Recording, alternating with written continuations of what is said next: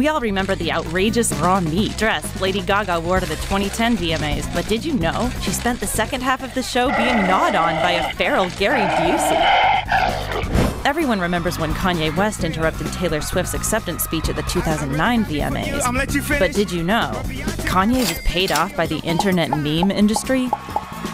Who could forget the 2000 VMAs when the bassist for Rage Against the Machine climbed the stage's scaffolding and refused to come down?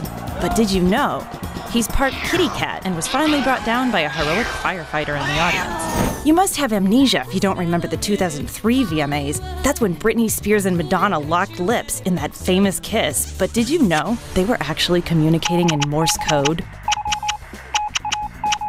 If you don't remember the 1999 VMAs, you must be suffering from a massive head injury. That's when Diana Ross grabbed Lil' Kim's boob.